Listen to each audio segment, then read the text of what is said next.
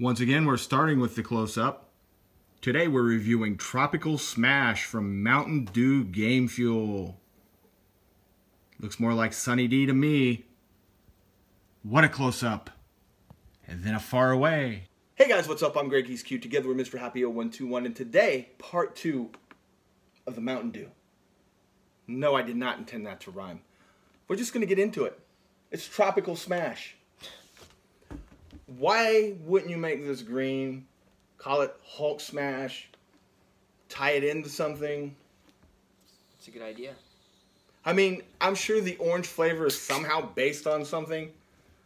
Again, we did no research on purpose. But in the no research, one thing did bite me in the butt. Arctic Blast, I thought it had been out for a while. It had been a 7-Eleven Slurpee flavor in the past.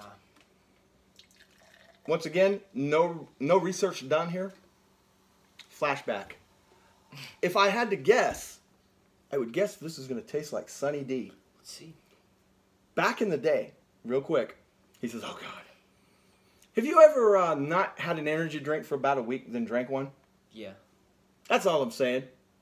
Drink one. Those of you that recognize this color know what I'm saying. Drink two. Once again, we mentioned it yesterday, but you know, sometimes people don't watch 2 days in a row. 170 calories, they've done the bit where they did the reduced sugar. Not really a fan. It does impact the flavor. Once again, they did try to make up for the lack of sugar with more caffeine. Drink three. Quick shout out to whoever came up with this color scheme, because I'm sure the people in the marketing department very much appreciate that it's very unphotogenic. It's hard to pick up. Something about the colors just don't work. It doesn't pop. It's too bright. Especially when against the full bottle. It's giving me like a headache. What grade do you give the Mountain Dew Game Fuel Tropical Smash? 75. I think it's like subtly better than the other one. You had some keen insights yesterday. Did we use those up? We did, but I don't have any today. It just kind of tastes like, I don't know. It's a Denny green. Interesting. I hadn't... Well, you know what? It is, but for me, for a different reason. I'll ask, have you ever had a Sunny D? I'm sure I have, but I don't remember having one.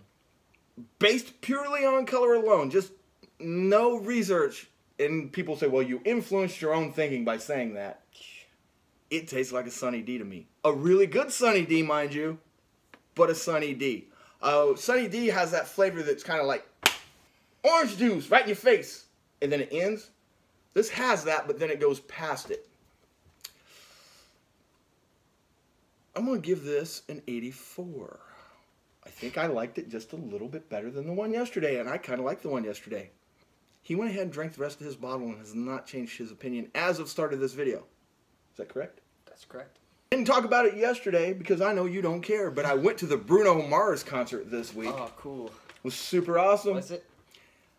You know, I would say that you should experience it and should go, but, you know, there's people I don't want to see, Luke Bryan, that you couldn't drag me to for like $1 million. But I will say, if you're on the fence about Bruno Mars, and why would you be? That would be painful.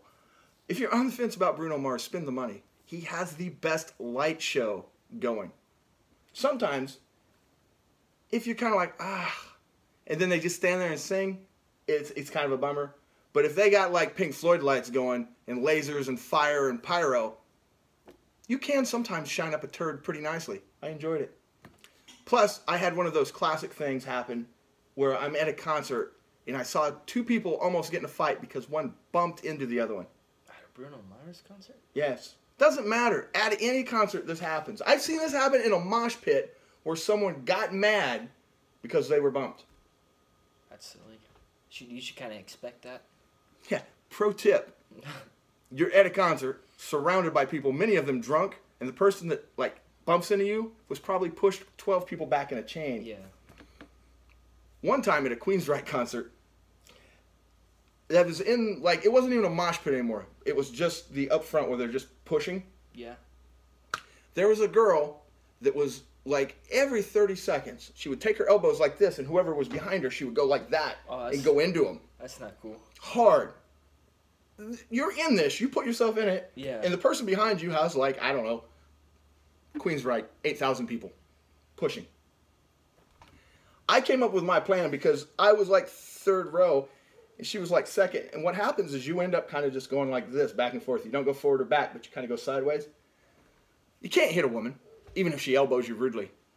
But there should be a suitable response. Yeah. Sure enough, about 6 songs later, I ended up right behind this charmer. And I gave her one, because everybody does get one. Okay. I gave her one, not even knowing yet everybody gets one, but it is now a thing.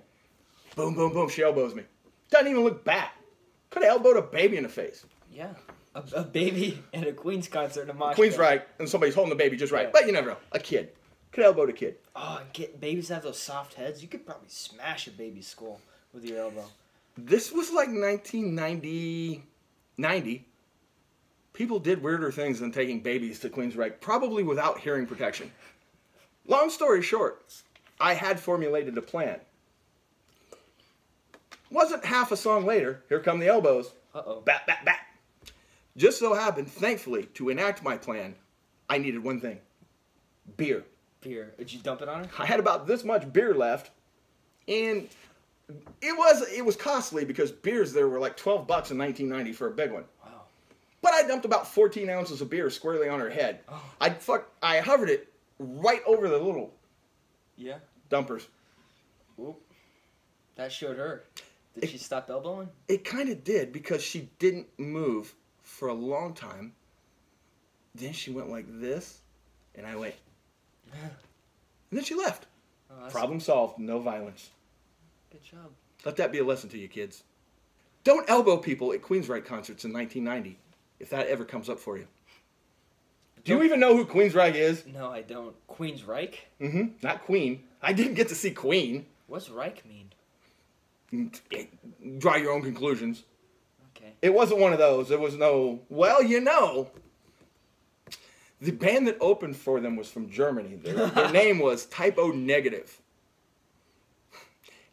I'm going to play you after this 5 seconds of Typo Negative. All right. The guy does this bad Dracula imitation. She's in love with herself. That's the song. She likes the dark. No? No. Not familiar with that one? I'm not familiar with that. I didn't go to see them, but somehow they were on the circuit where I ended up seeing them 5 times. They just kept opening for people, kind of like the Scorpions. I just kept seeing the Scorpions, even though I just didn't want to. What a dumb name. But anyway, Queensryche had Silent Lucidity, the Pink Floyd ripoff. Never heard of them. Is that a Pink Floyd cover band? No, but they sounded a lot like it. And they were one of the first hair metal bands to do a concept album with Operation Mindcrime.